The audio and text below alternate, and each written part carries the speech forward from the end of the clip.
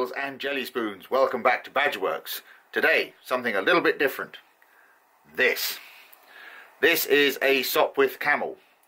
Now, this is just a model of one, obviously, but today we went to the Shuttleworth Collection, which is a marvellous collection of vintage aircraft, all of which are still in flying condition, which is nice. And while we were there, we were fortunate enough to see them bring out and start up a real Sopwith Camel, so I thought I would share it with you. So, without further ado, the Sopwith Camel.